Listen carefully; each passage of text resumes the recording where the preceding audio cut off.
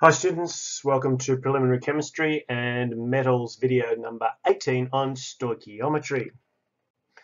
Now, stoichiometry is a very big fancy chemistry word for using a bit of maths in chemistry. So I guess specifically the study of quantitative aspects of chemistry through formula and equations is a reasonable definition of stoichiometry.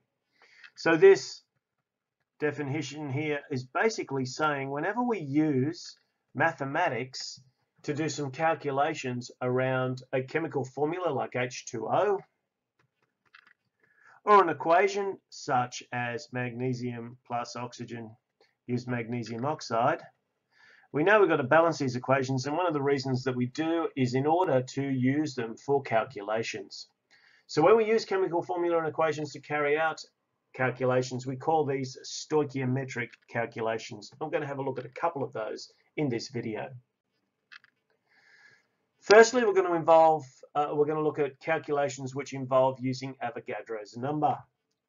Now you remember Avogadro's number is 6.02 times 10 to the 23 of anything. This is one of these constants that you will be given. You won't have to remember it, but if you practice enough times, you'll remember it automatically. So let's look at an example from something that we've already looked at before. So here is the electrolysis of water. Water can be decomposed into its elements hydrogen and oxygen through decomposition by electricity. Avogadro's law suggests that two molecules of water are going to produce two molecules of hydrogen gas and one molecule of oxygen gas. If we use the mole concept, we have 2 moles of H2O becoming 2 moles of H2 and 1 mole of O2. Now what happens if we actually do have 2 moles of water? What does this actually represent? Well, what it represents is 2 times 6.02 times 10 to the 23, or 12.04 times 10 to the 23, or if you prefer 1.204 times 10 to the 24 molecules of water. How have we got that?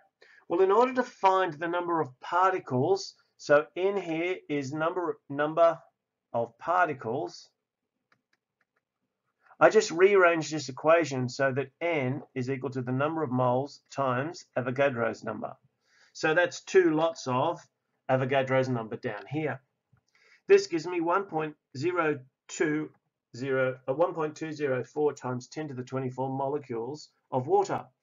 Now, using my same logic, I would have the same number of molecules, 1.204 times 10 to the 24 molecules of H2, but only 6.02 times 10 to the 23 molecules of O2. Now, of course, this can get even more complex if I ask you for the actual number of atoms of oxygen, because you would then double Avogadro's number in order to get the number of oxygen atoms, because each mole of O2 contains 2 oxygen atoms. Confused yet? Let's try something different. The other thing that we've had a little bit of a look at is the calculations involving number of moles. This is the equation over here. The number of moles is equal to mass over the molar mass. And of course, N is number of moles.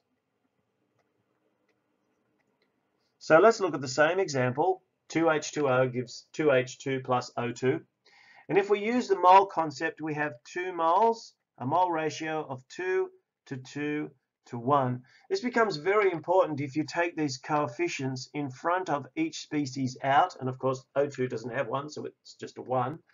Because this is what's going to help us in our calculations. In order to work out the masses, what we need to do is to rearrange this equation where mass is equal to number of moles times molar mass. Now, in order to get the molar mass, we need to go to the periodic table. Molar mass,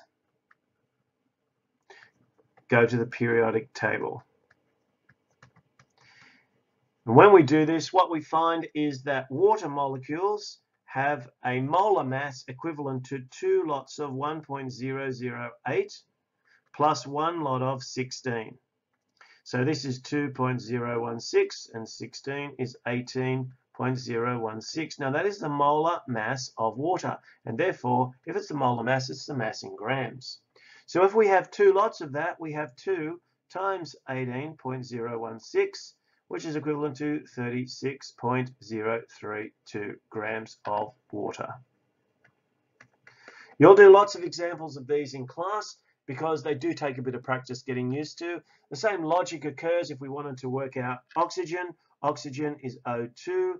2 lots of 16 is 32 from the periodic table. And because we just have 1 mole, then we have 32 grams of oxygen being produced. We'll do lots of these examples in class, but this gives you a little bit of an introduction to some important stoichiometric calculations. Thanks for watching.